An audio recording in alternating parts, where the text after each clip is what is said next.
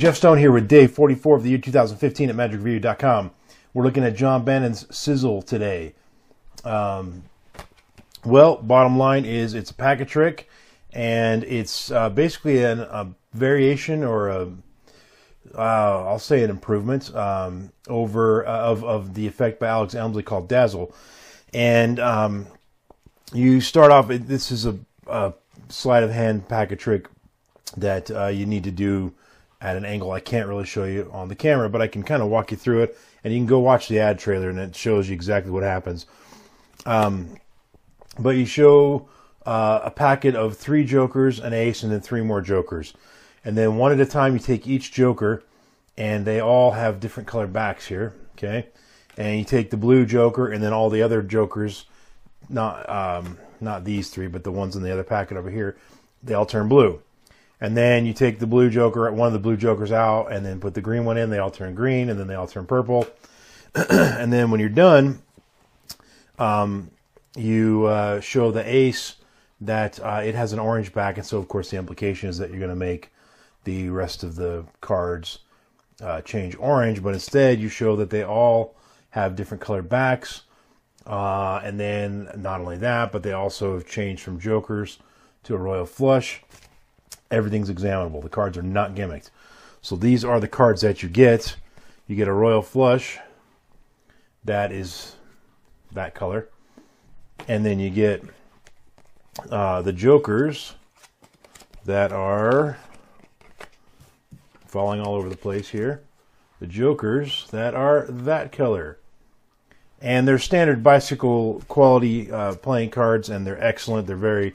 That, you know, it just feels like a new deck of cards. That's how good they feel. So the cards are well made. The DVD is well produced. I mean, it's Big Blind Media. Hello, of course, it's well done. So the question is basically, really what it's going to come down to is if you like the effect or not. And it's simple as that. It's easy to do. It just uses 3 moves, and really you can do it with just 2 moves: the Elmsley count and the Hammond count. What's additional that Bannon's also added is his bullet party display, I think is what it's called. But it's just a slight tweak in the Elmsley count that you can, if you do an Elmsley count, you can instantly add this to your Elmsley count. Now, it's not the kind of thing that'll work in every single effect that uses Elmsley, but in this particular one, it works very well.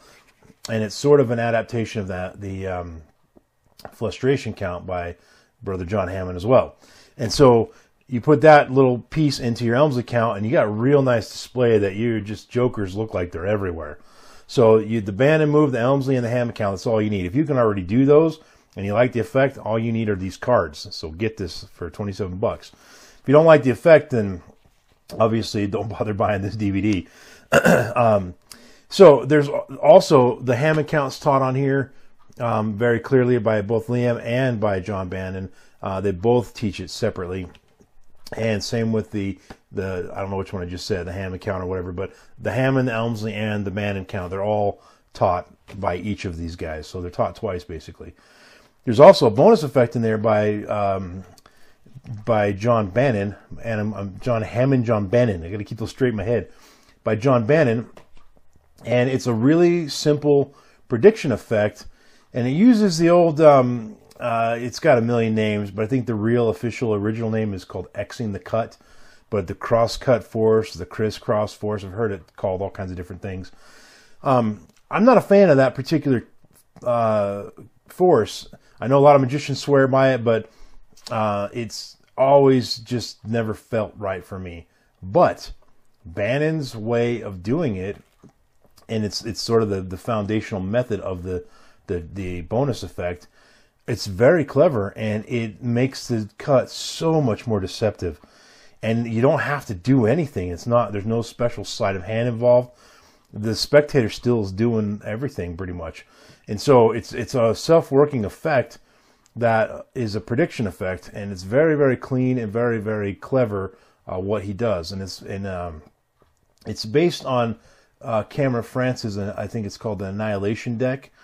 And so if you're familiar with sort of what that affect's like, this is kind of based on that, except you don't have a whole deck set up. You just have 2 cards that you need that are extra cards that you just keep, you know, in the cellophane of your box or in your wallet or whatever. And then you can do it with any deck at all, borrowed deck. So, as long as you have those 2 extra cards. And those extra cards are nothing special. They're just have something written on them, basically. That's it.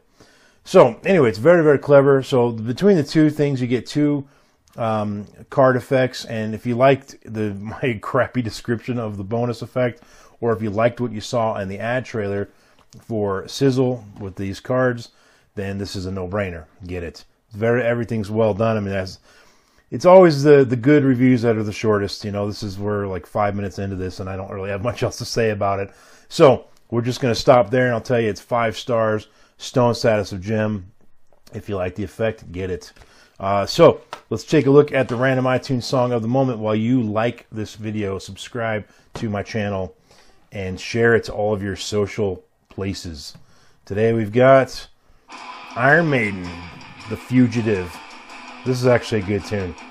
I mean, it's Maiden, so it's a good tune. But Fear of the Dark wasn't their greatest album, but there's still a handful of good effects on there. Good effects, good, not tricks, songs, good songs on there. And this one is one of them, The Fugitive. Anyway, so I'll put a link to that in the description below. Tune in tomorrow, Valentine's Day, which is day 45. And I figured the appropriate thing to review on Valentine's Day, of course, would be Share the Love by Patrick Hunn. I know probably you were hoping it was reviewed before now so you could buy it and have it for Valentine's Day.